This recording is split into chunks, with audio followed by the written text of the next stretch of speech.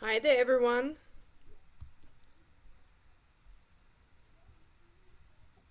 Hello. Hi. I think several people are still joining. I think we had 9 people joining, originally 10. So, and let me see that I can share my screen. Yeah, that's down here. Okay, just checking off. Each system is different.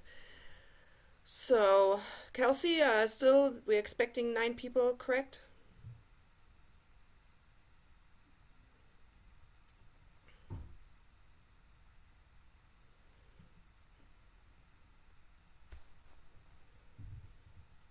We'll give people a couple more minutes. Kelsey, did you send out already the PowerPoint and the CURS brochure to everyone? I sent it to our list of registrants, so everyone should have that in their email from me. And then I usually wait a couple minutes, especially coming back from noon for a workshop, to Sure.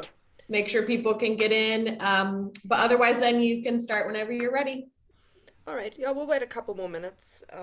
It's just 1 o'clock now, so we'll wait a couple more minutes.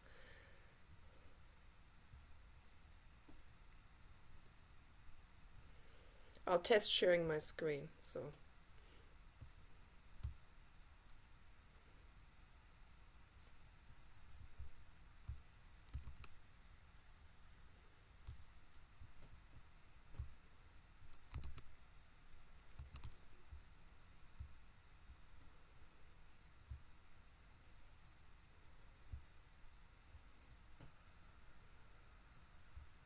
all right.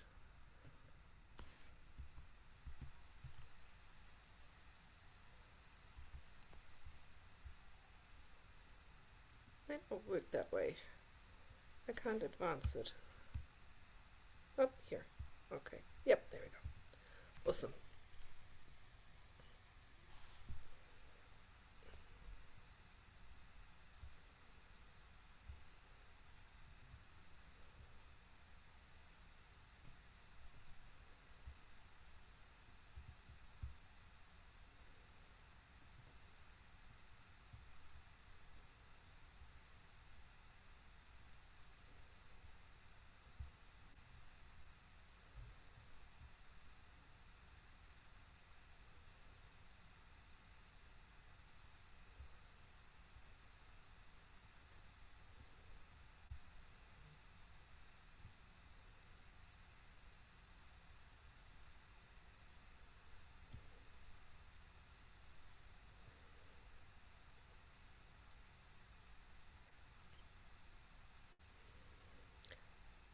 While we wait, I'd be curious. The list that I received didn't say where everyone is from.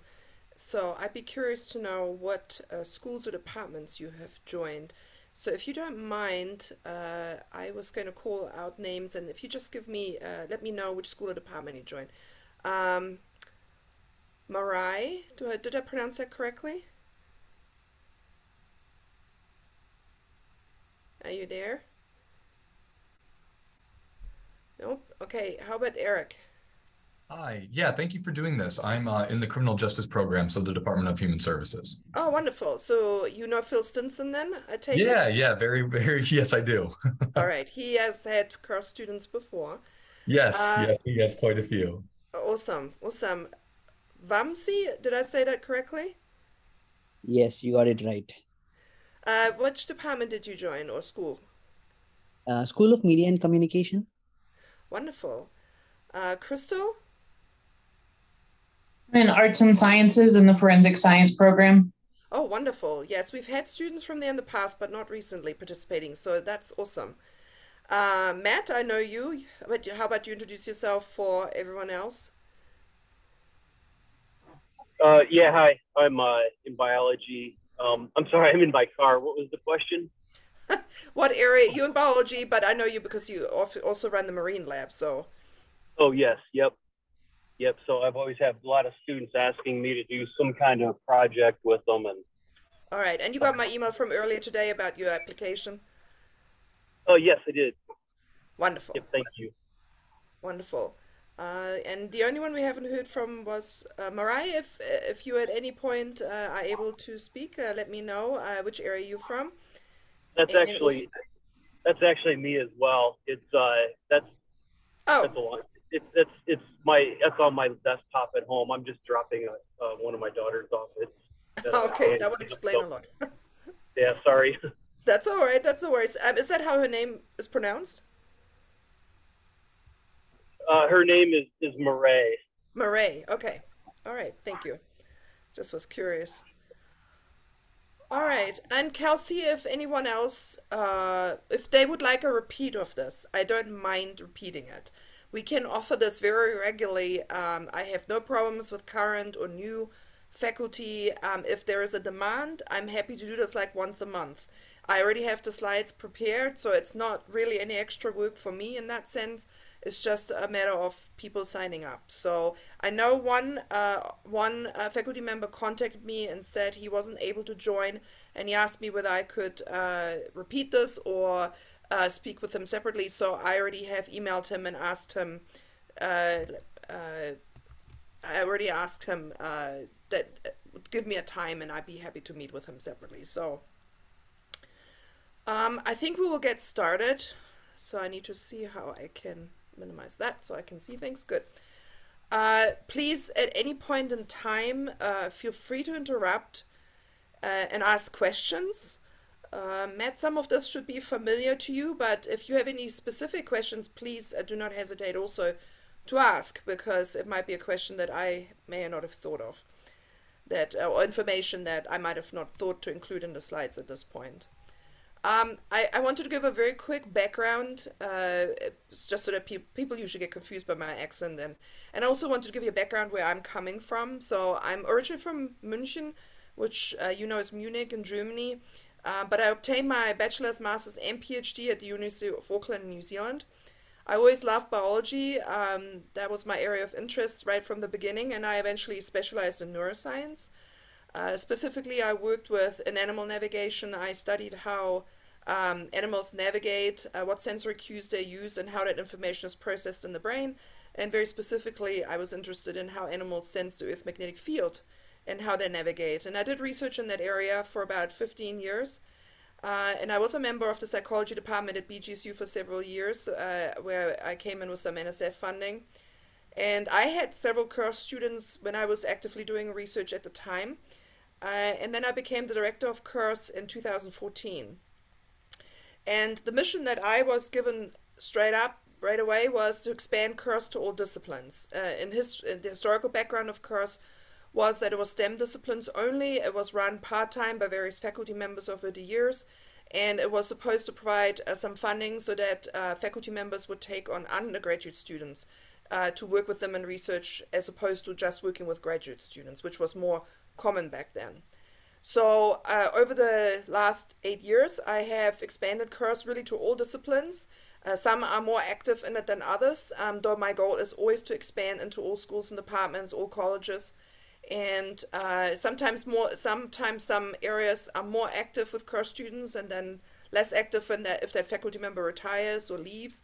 So it varies, but my goal is always to have faculty members and students participate from all areas on campus. So this is not STEM only at all. So I want to stress that right at the beginning. So if you're not STEM, which several of you are not, this is for everyone. So obviously you're going to be a very, very busy faculty member. Totally understand that. I know what it's like, having been faculty myself.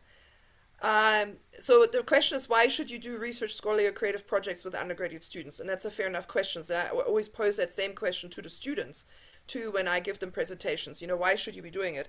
And I actually will start quickly with what your students will gain out of this. Most of you will probably already have an idea about this, but I just wanted to quickly remind you that these projects are incredibly valuable to students. They build general professional skills, they build discipline-related skills. It teaches students, you know, show up on time, do the things you agreed to do, communicate. But they also learn skills that are related specifically for their discipline. They gain, of course, presentation experience, because they will be required to give a presentation at the end of the project. Unless they graduate the December beforehand, they are required to give a presentation in the spring. If they graduate, they're welcome to give a presentation, but they're not required. They do need to develop communication skills, and part of the pedagogy of this grant system is that they already with the application, starting with the application process, and I'll talk about that a little bit more later, that they will develop the communication skills to actually effectively communicate what they want to do and why it should be funded. And then when they have done the work, what did they find? What are the outcomes of the project? What product was produced in some disciplines? What knowledge was gained? So learning communication skills. They do learn to work independently or as part of a team, that really, or both, that depends really on the project. Because this covers all disciplines on campus, obviously the type of projects are incredibly varied. Their goal is also for them to develop critical and constructive thinking skills. So not just, to do what they're told, but also think about why they're doing it and whether there might be a better way of doing it, and to critically analyze whatever they see or find or develop. They will obtain reference letters from any faculty mentors they do a project with. And that is incredibly valuable to them later on. A detailed faculty mentor letter that can gush about them, is how I always put it, can really open doors both for graduate school or for dream jobs. So these reference letters are very, very valuable to them. They're able to build their resume. So the presentation they give, the project they do, the grant they get, all these things can be listed on a resume. Some of these undergraduate students also end up as co-authors on publications. Again, something they can list on their resume. And students really should try and develop their resume as widely as they can, make it as long as they can while they're at BGSU. Because I always tell the students there are lots of other people with the same degree and same GPA or higher than you. So you have to stand out. And this is the kind of thing that will make you stand out. Students get the opportunity to participate in networking through their mentor. A lot of mentors take them to events, conferences, exhibitions, performances, competitions. And so that's a wonderful opportunity for them not only to present their work, but also to network. Obviously, they also can network through the mentor. That's, again, extremely valuable for them because the mentors are ahead in their careers and compared to the student, and therefore know people and are able to tell them what are important things to do next as the next steps for that career choice. And also students, these projects allow students to develop a peer support system with other fellow students that are roughly the same year or slightly ahead of them. And a peer support system is extremely important for the future for them as well. I'm personally still friends with people that I went to university with, and I always tell the students those relationships over the years in your career as well as your personal life as you hit various milestones are incredibly helpful. And a lot of these friendships form during time at university. I'm sure you've all experienced that yourself. So I always remind the students that they should actively develop a peer network system as well as a mentor network system. Any questions so far? Please do not be afraid to interrupt me at any point in time. So I know I talk fast, but if anything's unclear, please let me know. I'm happy to backtrack and elaborate or explain. On the flip side, what will you gain as a mentor? So I always like to say cloning is not yet an option. And when I was doing my own active research agenda, I got a lot more achieved by involving undergraduate students. Faculty are very, very busy on so many fronts, and while it takes time to invest in undergraduate students to work with you, if you train them well, you can really accomplish a great deal more. You will find that some students are more apt than others, and those who are less apt will usually eventually, they might do one project and then leave, but you may find that you have students who will do repeat projects with you, with or without CURS fundings, and students are allowed to apply repeatedly. At this point, we have not limited that. We've never had a student who excessively applied, so it has never been an issue. But many students do more than one project. So if you train students, you may find that you have a student that will stick with you for several years, and those students become extremely valuable to your own agenda, whatever that may be, research-wise or scholarly. I will talk a little bit more about it later, but I will tell you that I had one student, she stayed with me from sophomore year all the way until the end of her master's, and she was working at the level of a graduate student already by her junior year, and she was really fantastic, and with her help, we got a lot of research accomplished and publications done. So can be very valuable to you. Typically mentors who enjoy mentoring feel satisfied mentoring, especially those students that really stand out. It's a wonderful personal experience. you see them grow and help them along in their career. You will also gain new perspectives yourself, because you will have someone else who can obviously give you a different perspective. And I found that in my own research often very valuable, using students as sounding boards. You will develop leadership skills, which will be good for you professionally, yourself, obviously. And you learn also to enhance your communication skills. It's very important with students to be very straight up what will be done, how it will be done, when it will be done, and to make sure communication works obviously both ways, and to establish that early on. You'll be learning more about yourself, again, as well as your own research. Just working with a multitude of people ultimately will enrich your own research and scholarly agenda. It will help you develop your own network, because these students will eventually become professionals and will become part of your network. Not all of them, but some. And it will help you obviously also develop your professional portfolio, because if you have CURS students, you can list that on your portfolio with your school or your department. So when it comes to time for tenure evaluation, that can definitely be very helpful.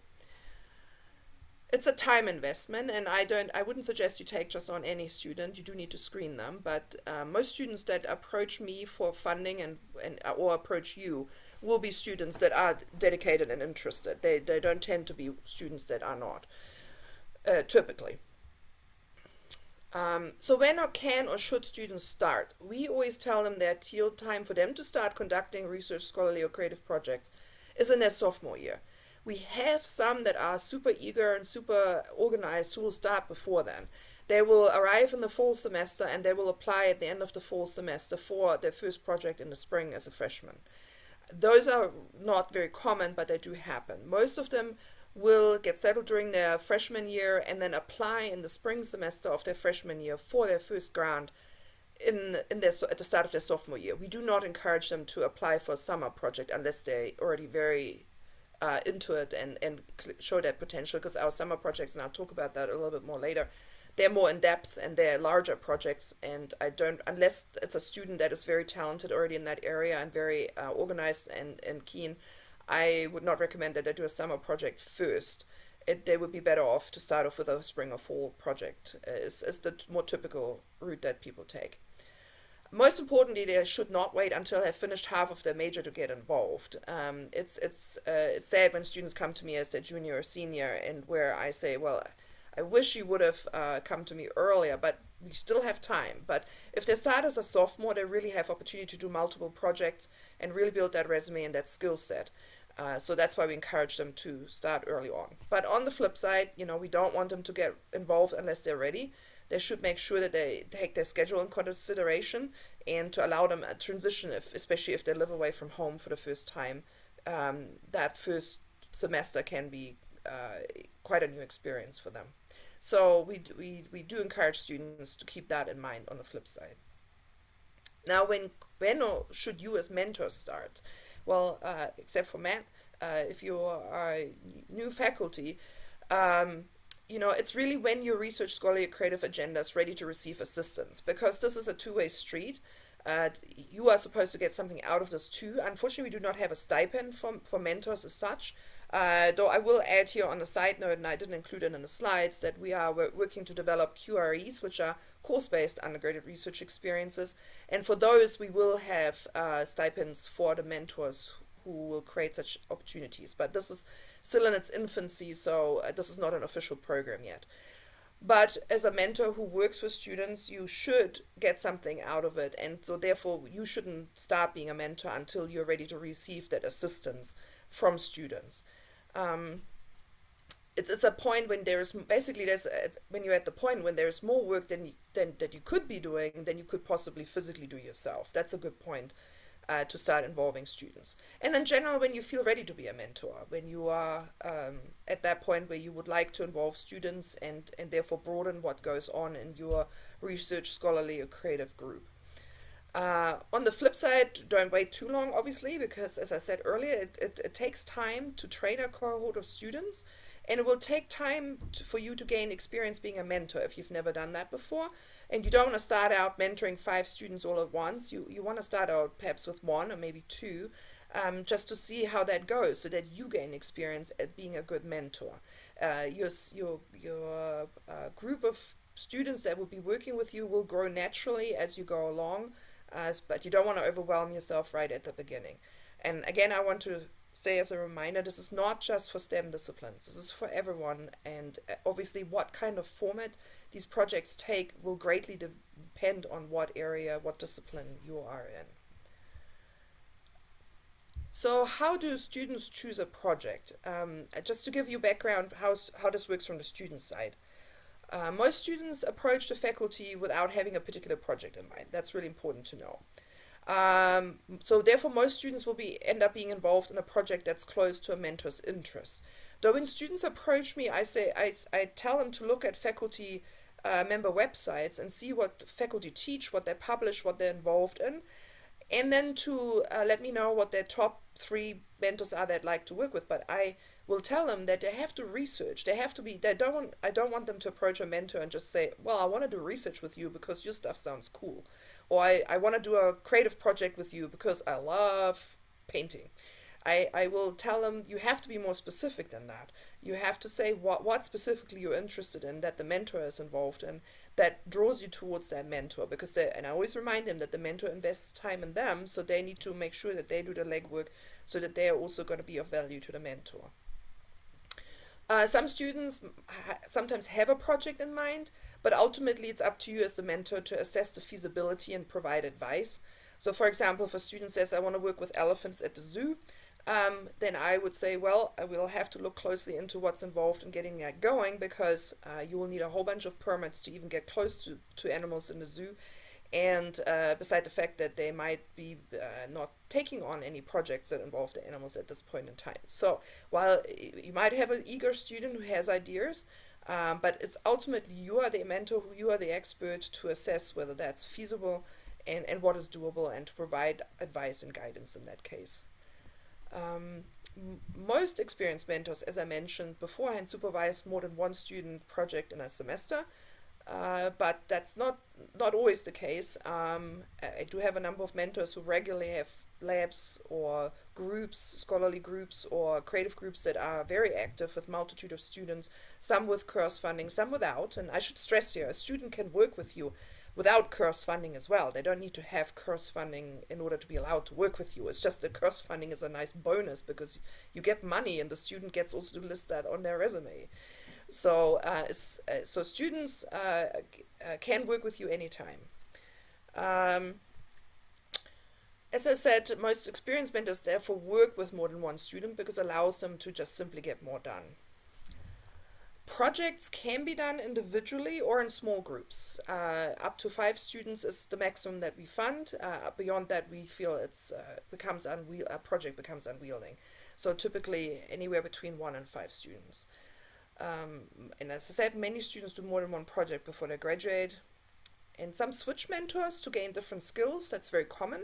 And that's not something personal necessary against the mentor. They do that just to get different skills and to have different mentors as reference letters. But some stay with the same mentor for several years. Just like the student I mentioned earlier, she stayed with me for several years because she was very interested in what I was doing, and she was able to work at a level that graduate students would be working at normally because she had so much experience by then. Both pathways are completely valid. And also I'd like to point out, because it's a topic that's dear to my heart that I also work on, is that students from underrepresented groups may need to be approached by the mentor. They don't always see themselves as being able to do a project with a mentor. It might not be on the horizon because they have not had a role model before. And so you might come across a brilliant student who you think would be wonderful to have in your group, but you may have to approach them. So please keep that in mind, that you actively seek out students and don't necessarily just wait for them to approach you, because some students might not have the confidence or see themselves in that role, but would be very capable of doing a project, and they would greatly benefit from it. So how do students find a faculty mentor? And here the key is that they have to have a mentor before they can apply for a CURS grant. So they can't apply and then find a mentor. They have to have the mentor first. And I always tell them to reflect on their favorite classes and what topics they found interesting in those classes. I also tell them to review faculty websites to learn about what faculty members' interests and current projects are. So here, this is one of many reasons for you to keep your faculty member website up to date and have as much information there that allows students to see what you're doing and what you're interested in so that they may approach you. They can absolutely approach you directly. They do not have to go through me at all. And they may approach you and then ask you about what kind of opportunities you may have to work with in your group. But as I said before, if I get to talk to the student first, I will advise them to be specific, not just to say, like, I think your stuff is cool. I think they should be able to tell you more than that. And that's a good indicator for you to see whether that's a student you might want to work with, because if they do that extra legwork, then that's a student that's going to be eager and organized and motivated and driven. That's the kind of student you especially want to work with. Though some students can learn to become that, I should add here. So you might want to give them a chance and see whether they, if you give them a task, you know, like, well, tell me why you want to work with me, and see whether what they come back with. Students can also contact me, and then I reach out to faculty members. I do that too. It really depends on the situation. Both ways are fine. Some students are too shy to approach faculty members. Sometimes I help them, you know, with writing an email to the faculty member. Some faculty members require students to bang on their door, and so to knock on their door, and they will not respond to emails because they're popular mentors, and unless a student makes the effort to actually come to their office, they won't even respond, because they have already so many students who they work with, so they can be picky in that case. So again, I'll pause briefly, see any questions at this point in time before I move on to how this all works. All right. So how do students apply for CURS fundings? Students apply together with their mentor or mentors, because we have some projects where we have two mentors. That is, especially in interdisciplinary projects, not uncommon. So we do have that. Oh, I have one thing in the chat. Let me quickly see whether I can see that. So the date, yes, I'm in the process of updating them right now, and I will also, so the dates for the grants will be disseminated in various forms. I put them in campus updates. I also email all faculty, and I have asked, and I'm waiting for an updated list of all the new faculty so that I can update my list. I also have faculty who pushed not to be on the list. So if you get emails from me and you don't want to be on the list, please tell me and I'll remove you from the list, and I'll do my best to keep the list up to date. So that's another way, and they will be on the CURS website. I'm working right now with marketing. Until my student starts, I can't update the website, so I'm working right now with marketing to update the dates. But there will be a second round of full grants. It will be announced very shortly, and will be the first few weeks of the semester. Second question, do students attend the National CURS Conference? Some do. We do not organize it. That's usually through their faculty mentor. But we do have a travel grant, and I'll mention that a little bit later, where there's financial support. So yes, some students do attend the National CURS Conference. All right. So they, as I said, they apply with their mentor for the funding, because they have to have the mentor first. And the pedagogy of the CURS grant is, the application is actually part of the pedagogy. Ideally, the middle ground is, with doing the application, is that you work with the student. You guide and supervise. We don't want you to write it for them, but we also don't want you to do a sink or swim approach, because learning how to apply for funding is very crucial in pretty all disciplines. You've got to be able to say why someone should give you money and what you're going to do with it, and then when you've done the project, report out on what you did and what you achieved so that it might give you more money. So learning how to do all this is part of the pedagogy. So we want mentors to help with that, but not do it for the student. And I absolutely can assist you and your students with the application process. So even seasoned mentors will ask me sometimes questions if they're not sure about a particular aspect. But especially someone who's never had a CURS student before, I'm very happy to meet one-on-one with you and your student or students, either virtually or in person, and we can talk through the application process. Usually I do it virtually or by email. Usually the questions they have are very specific, but I have had also other faculty mentors who wanted to meet via Zoom or in person and walk them again through the process. Always very happy to do that. Please do not hesitate to reach out. The application is relatively straightforward, and anyone who has applied for, say, NSF or NIH funding will find this, of course, much simpler. But it mirrors the same concept. The students will fill out, with your assistance, an online form. It's not very long. Information about the student, information about you, what's the name of the project, what's an abstract, what you're planning to do, how much money do you ask for. It's not very long. They're also supposed to submit at the end of the form 3 files. One is a project narrative, which is basically the written proposal. What's the background? What's the research or scholarly question? And for those who do creative projects, there has to be a scholarly question attached to it. It cannot be, and I'll say this in quotation marks, just a piece of art or music. While that is, of course, a wonderful achievement, we do want a scholarly question attached with it. What's the student planning to do to answer that research or scholarly question? What do they expect to find? And how does it fit into the larger concept of the discipline? They're supposed to submit a proposed budget. This is typically not very long, usually a few lines in Excel or Word, outlining what the money specifically will be spent on, with individual costs as well as total amount requested. Students do not have to ask for project funding. I will stress that, because some disciplines like computer science, we have found they have everything they need. They don't need funding for the project, but the student would like to be able to participate for the experience and to be able to list it on their resume and to get their stipend. And I'll talk about that in a moment, how much these are. And they need a faculty mentor letter of support. If it's more than one mentor, they may submit up to 2 letters of support. And they are also part of the reviewing process. So I will talk about that in a moment. Here's an overview of our grants. We have 3 different types of semester grants. So right now we don't have a winter session, so that is at the moment on hiatus until we have again a winter session, if ever. I don't know what the plans are there, but I keep it on the list. But typically we have fall, spring, and summer right now. So these are project grants. So these are for doing a project with a faculty mentor. The student would be working a few hours a week for several weeks, typically 10 weeks for fall and spring, and 23 hours per week for 10 weeks in the summer. Project costs, we fund up to $500 for fall and spring as well as summer, though actually what I need to add in the next version of this presentation is if you have a group of students of 3 to 5 students, then we give up to $750. So if there are more students, 3 to 5 students, then you can ask up to $750. Again, a student can also ask for 0. That's perfectly okay.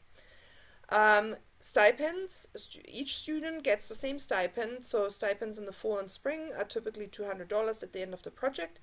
And in the summer, it's up to $2,500. It depends really on the number of applications that we get. We had this past summer a very, very high caliber group of applications, and I obviously have some limitations in the funding that I get given to hand out. When that happens is we usually get very creative about creating, based on the ranking after review, a tier system where we have the top students being funded fully, and then the second tier students being funded partially. So that's why I will say I'll say a stipend up to $2,500. That's the typical one, but if we have an extremely large number of high caliber applications, we want to fund as many students as we can, so we usually work out a system so that we can fund as many as possible without the students, especially the top applications, being penalized at all, or by the fact that there's so many good applications, that they don't have so little that it doesn't work for them. So we usually try to balance that. Now, we also have travel grants. Now, these are for presentations, performances, exhibitions, and competitions. There's obviously no project costs, and it works on a reimbursement basis. So to answer that question earlier, so students to attend the National CURS conference to present, and they have to present, they can't just attend. So any student who participates, wants to have a travel grant, has to give a presentation, or do a performance, participate in an exhibition or a competition. And they get up to $200 reimbursement of any costs that were associated with these activities. So travel costs, accommodation costs, if they have to sign up for a professional society in order to be presenting at this event, registration costs, all of these are eligible for reimbursement. All right.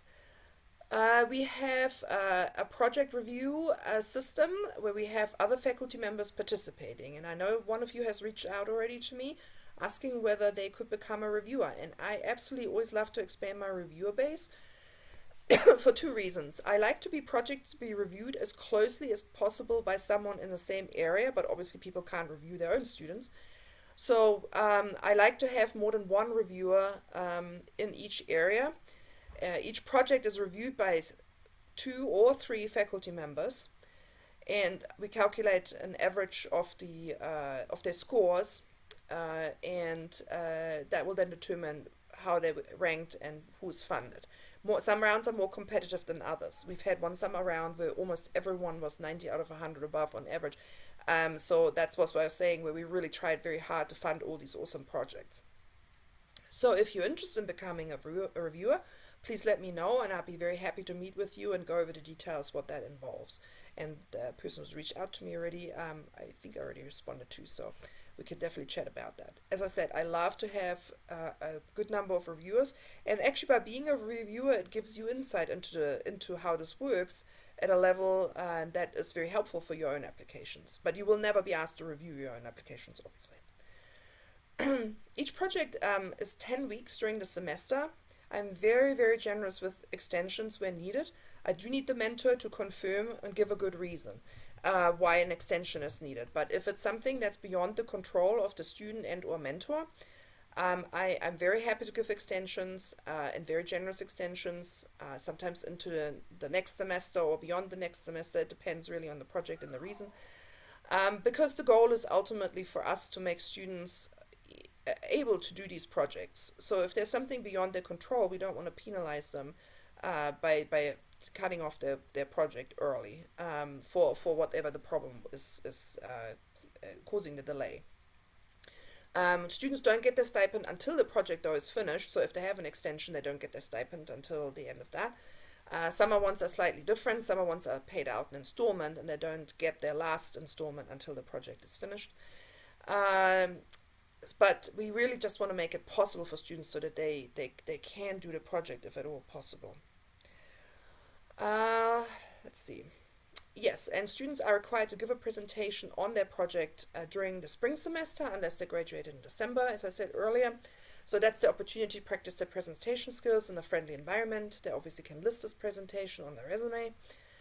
And at the end of the project, they have to complete 4 report files, with, again, the guidance of the mentor. Again, we don't want you to let them sink or swim, and we don't want you to do it for them, because, again, that's part of the pedagogy.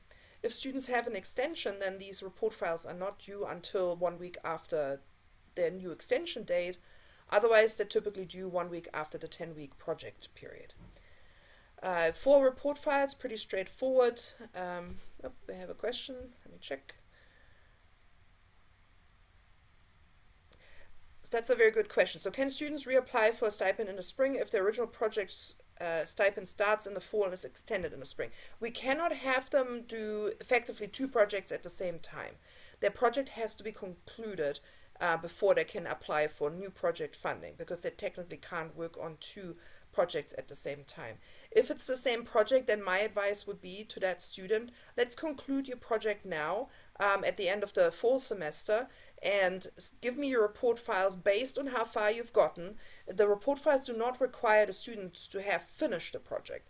It just would then be a reflection of where are we at right now, how far did we get in the project. Often adjustments have to be made, timelines have to be adjusted. So if they want to conclude the project, do the report files, and then they would give a presentation up to that point in the spring. But if they then continue the project in the spring with new funding, and they can of course continue it also without CURS funding, so let me just say that, then they could apply again for the spring, absolutely, if they conclude it at the end of the fall. Same project, can be a continuation, And if they gain enough new information during that second semester, they can give 2 presentations in the spring. But if it makes more sense to combine the data or findings or scholarly work or creative work into, with a scholarly question, in the case of creative work, into one presentation, that is also absolutely acceptable, and we really let mentors have a say in that, obviously, because it's different from each discipline and depends from project to project. Whatever makes logically sense is usually what we try to do. So hopefully that answered your question. So there are 4 report files. One is basically the project narrative, but now updated with what the student actually did do and what they did find, and what are the data or the scholarly findings, or what was the creative part that was done and how did it answer the scholarly question. So it's basically reporting on what the project found, what the results are. Let me check question. No. The conference presentations do not require reviews. We have posters and we have PowerPoint presentations. I'll cover that in a moment because I'll talk about the event. And no, they do not require reviews. We basically, because we have students apply with their mentor's consent, so to speak, in support, we assume that the mentor has vetted that the student is presenting. If they have had CURS, and these are open to everyone, and I'll cover that in a moment, these are open to all students, and if they're CURS students, we already assume that the mentor has worked with them so that they can present at a minimum preliminary findings. So there is no review of the presentations as such. Every student who would like to present can present. The second report file is a project reflection. If there's a group, then the first, third, and fourth file can be done as a group file, but the project reflection is done individually by the students.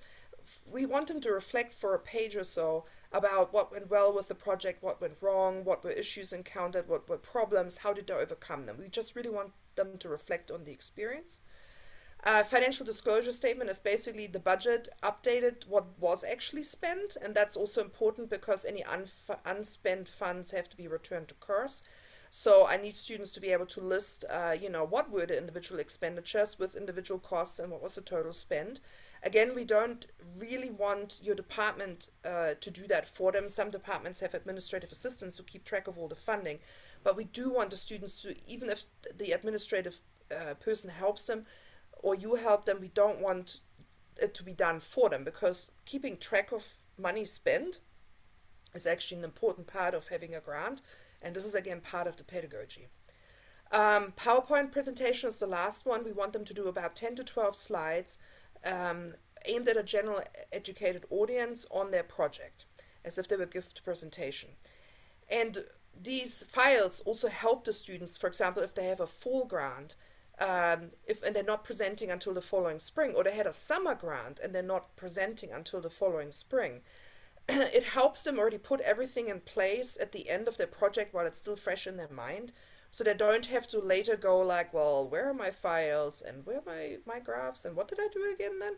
So it really allows them to put everything in a format that allows them to very quickly to convert it to a PowerPoint or poster presentation when the time comes.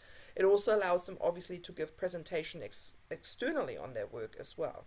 So these report files are not only for us to make sure that actually the project happened, but it's also a way to help the students be prepared, and it's part of the pedagogy of reporting out, to be prepared for future presentations, as well as to report out on findings like they would do with an agency and outside academia.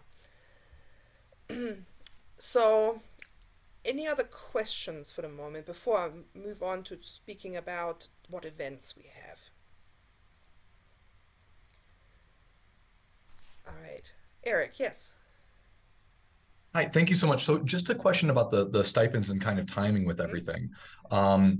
When thinking about like in the CJ program and kind of the research that we do with human subjects, going one through the IRB as well as collecting that data can take a pretty considerable amount of time, a semester, maybe even a year. How can we kind of, and I'd want the student to get paid through that entire process. If say it does take an entire academic year, not to mention writing it up and then getting into publication and things like that.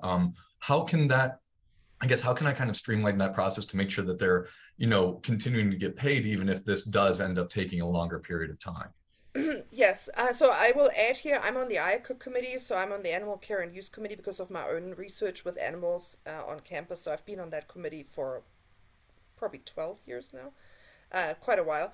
And I'm also familiar with the human subjects one, and yes, that's absolutely true that sometimes it can take a while to get these permits. And what I have done in the past, I've been very flexible with end dates of projects in that case, because we understand that that's outside the control to some degree of even the faculty mentor to get sometimes these approvals done. We encourage students, for example, to do also preliminary work before they would be working directly with the human subjects. So they can get started on the project. We also encourage the faculty mentor to maybe adjust the project if needed. But on the flip side, if their project was funded, but they're really having trouble securing that stipend, securing that approval, then we don't want the student to miss out. So we are, as I said, very generous with extensions as needed. I had one group that applied for the current summer grant project, and they had a real difficulty getting that approval to work with the human subject. So they didn't actually start it all throughout the summer. And I said, and then as they reapplied in the fall semester, and I said to them, well, look, you were approved for the summer one. They applied while this was all going on. And I said to them, even if you get funded in the fall one, you're better off with the funding that you're getting to keep your summer one. They had to commit to a certain number of hours. They were in the second tier, so they weren't required to work the full 23 hours a week for 10 weeks because it was a second tier funding, because they ranked lower. And I said to them, as long as you, as the mentor and the students commit and that they still work those number of hours spread out throughout the semester, keep your summer funding because you have a bigger stipend that way. And you already granted it and approved. So, but your project got delayed. So I really try to work with the mentors and the students to enable students to do the projects wherever possible when there are things that are outside their control. Does that answer your question? Yeah, that does. Thank you so much. That's very helpful. Yeah, our goal is to help the students and the mentors. I mean, the students have to put the work in. So, for example, if they would have said, we can't work that number of hours in the fall semester for other reasons, then I would have said, okay, well, then we'll not have the summer grant, we'll retract the summer grant, and you will go into the fall grant round. And if you're funded, then you will have those requirements, because the summer grants, because the stipend is so much bigger, they are required to work a larger number of hours. In the fall and spring, it's under the mentor. I don't keep track of hours in the fall and the spring. It's under the mentor's supervision, basically, that they work sufficiently on it, but we only expect a few hours a week simply because they only get a $200 stipend and they have their classes. So then it's under the mentor's guidance, really. But in the summer, we do ask the mentors that they keep track, that they make sure that they work the required numbers of hours. So we really want students to be able to do the project. So we try to be flexible where at all possible. I see that there's another question. So if a student has not received funding for a project or stipend, that is, if the student works voluntarily without any funding, can they present at the conference? Yes. So all these events, the first 3 are hosted by CURS. And the 4th one is hosted by CURS if we're the host institution, because it rotates. So any student, any topic for the spring one, hang on, one more question, let's see. Great, wonderful. So, yes, so students do not have to have CURS funding to present at these events. These are open to all students that qualify. And by qualify, I mean is the spring one, the one that's mid-April, is undergraduate students only. The others 2 are undergraduate and graduate students of the 3 CURS events that are on site. And the Northwest Ohio Undergraduate Symposium is on site if we're the host institution. It's basically our spring symposium, except that we have students from other universities in the Northwest Ohio area participate as well. It doesn't look otherwise any different than what we normally do in mid-April. It's just that we have now external students participating. And actually, even when we're not host institutions, we've had students from Toledo and other institutions ask sometimes can we present, and I'm say sure, the more the merrier. I see no downside on more students presenting. So, but if we're the host institution, then we get a good number of students from other institutions participating. So I just want to quickly walk through the 3 types of events that we have. So the first one is the Embracing Global Engagement Conference, always held around mid-October. I'm right now in the process of finalizing the time and date with the room booking.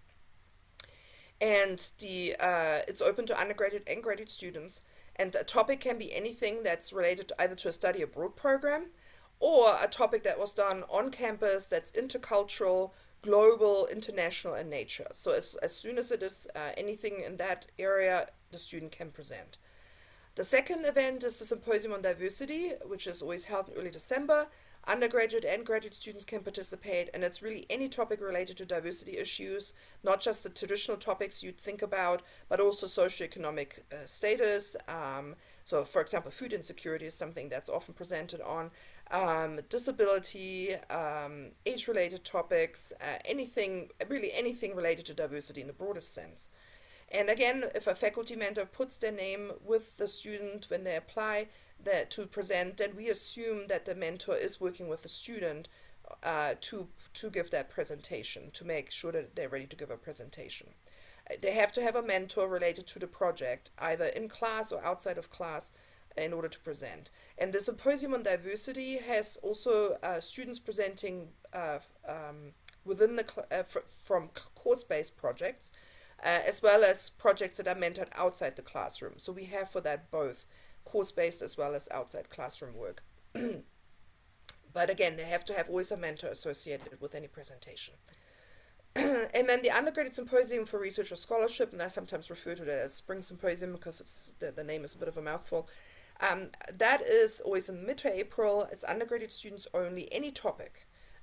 So anyone across campus can present. And students whose topic fits, not only, obviously everyone can present in April, but if they have a topic that fits one of the other 2 events, or possibly both of the other 2 events, they theoretically can give 3 presentations.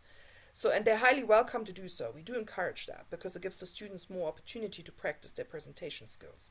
And if they especially can slightly tweak the focus of the presentation, they can also have different titles in their resume for the presentations. That looks even better. And as I mentioned, the Northwest Ohio Undergraduate Symposium for Research and Scholarship is a rotating regional event, and we've hosted it twice before. It's undergraduate students only, again, any topic, any discipline. And when we are hosting, then it's nothing different from what we normally do, except that we have students from other institutions participate. If it's hosted elsewhere, we organize typically, if there's the demand, a bus to take students to it. And we strongly encourage students to present at the other institutions, whichever institution in the area is hosting it, because it allows them, again, additional presentation experience, and they most certainly can list that on their resume, which looks great. So, let me go back one more time. So, any questions on these events at this point? Right. Our goal is for the students to really have that opportunity to gain presentation experience, which is why we don't restrict, like if you presented in October, we wouldn't say, well, you can't present now mid-April. Even if they want to give the identical presentation, we encourage students to get that practice. But we do encourage the mentors to work with the students, if at all possible, to perhaps tweak the emphasis slightly so that it's not a complete repeat. But we wouldn't at the same time also say, no, you can't present again, because we just simply feel that when students get multiple opportunities to give presentations, even if it's the same one, they get different questions. And we have judges who will judge the presentations, so they get feedback. If I don't have usually time to send everyone the judges' sheets, but if students ask me, I can send it to them. But also just interacting with the judges will give them feedback, and because the judges will ask questions. But it's open to any faculty and staff and any student to attend these events. They're open to the public. So there's usually lots of people around that will interact with the students, irrespective of whether they give an oral or poster presentation. And that's actually one more thing I should mention. The Embracing Global Engagement Conference has posters, short video presentations, but mostly oral presentations, mostly PowerPoint presentations. The symposium on diversity is posters only, because we're doing course-based projects as well as outside course projects for that. And then the Undergraduate Symposium for Research and Scholarship, we usually have 27 PowerPoint presentation slots, and the rest are posters. And in our last incarnation before COVID hit, we had over 200 posters, and so we had a total of, I think it was 228 or something like that. We just, I think, breached the, if I remember correctly, the 200 mark. We had a lot of presentations, so over 200, well over 200. So it's a pretty large event. The others typically have between 40 and 50 presentations, but I would like to increase that if possible.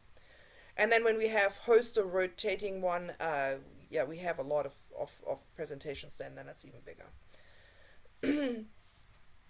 So I would like to just mention a couple of things as advice for mentors.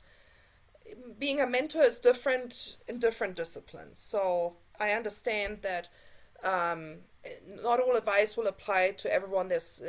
But most of these points are somewhat applicable, at least. But I do understand that there are disciplinary differences, and I am also happy always to meet with you one-on-one if you want to go over what's in your particular discipline, what you're interested in working on, and how you would like to have students participate in CURS. My first advice is, if you at all can, develop a cohort system. It will save you time. For my particular research, it lent itself very well that I would have students who have been with me for a while teach the incoming students the basics. In my case, that was, how do I train a pigeon to peck a key? That's in principle a very simple task where you can't do too much wrong. And so I would have my most senior students teach the incoming students how to do that. So this would save me time. And it would weed out already students who then would figure out, well, maybe working with animals is not my cup of tea. Because you need to have a lot of patience, and you need to have an eye for detail and minute behavioral changes. So developing a cohort system can really help your research, and it takes a few years to develop that, obviously, but it really can help you get a lot done when you have more senior students train, at least in the basics, to incoming students. You want to start slowly and then build momentum. Obviously, you don't want to take on 5 students in your first semester unless you've had previous mentoring experience. Ensure that good communication is established with the students early on. Make sure you set expectations for both sides on a timeline so everyone's on the same page. And I strongly encourage you to learn from colleagues who've had CURS students in your area. If you don't want to approach colleagues yourself and ask them, feel free to reach out to me and I can let you know who in your area has had CURS students before. I also would strongly encourage you to attend our CURS events. They will be advertised in campus updates. I also send, again, emails about these events to all faculty, so you'll get emails from me on those. We don't send out a lot of emails, but it's about the events and the grant deadlines, just to keep people in the loop and aware. And I encourage you to participate as a judge, because I will always call out for faculty who are willing to fill one or several time slots as judges at these events. So you learn a lot and see a lot what other students, what other faculty do. You really see a lot what's going on in terms of research and scholarly work across campus or in your area. So I strongly encourage you to participate on that level. And you can also become a CURS reviewer, because you'll get a much deeper insight into how CURS applications work. And then I would encourage you to actively develop your mentorship and leadership skills with other activities, with other workshops that you might want to take. And ultimately, the best mentors are not those who micromanage, and they're not those who are the ambulance at the bottom of the cliff. You do want to be in between. You want to give students some freedom to have input and to develop skills and to manage themselves to some degree. But you also don't want to let them sink or swim, and then just, you might end up with a disaster at the end. I strongly would advise against that approach. Here are my contact details. You all have the the PowerPoint from Kelsey, and I can always say, please never hesitate to reach out to me. I'd be very happy to help you. And I guess at this point I come to whether there are any questions that you might have. Let me see. I'll stop sharing the screen. All right. I know that was a lot of information. And I appreciate you listening. And as I said, I can see I'm very happy to repeat this, even monthly, if there's enough people want to sign up. And I'm open any questions you might have right now. We have a few minutes left.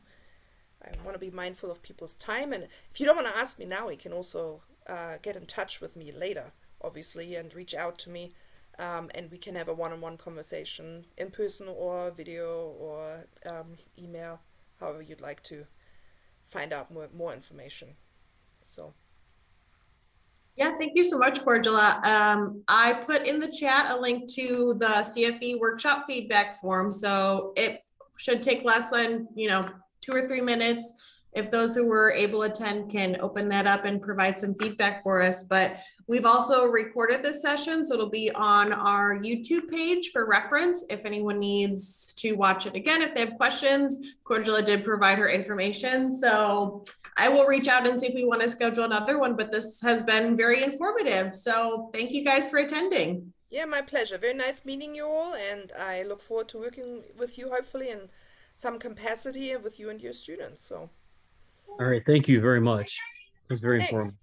Thanks. And Matt, if you have any specific questions, since you are an experienced mentor, feel free to reach out to me, okay? Okay, absolutely. Thank you. All right. Thank you. Thanks, Kelsey.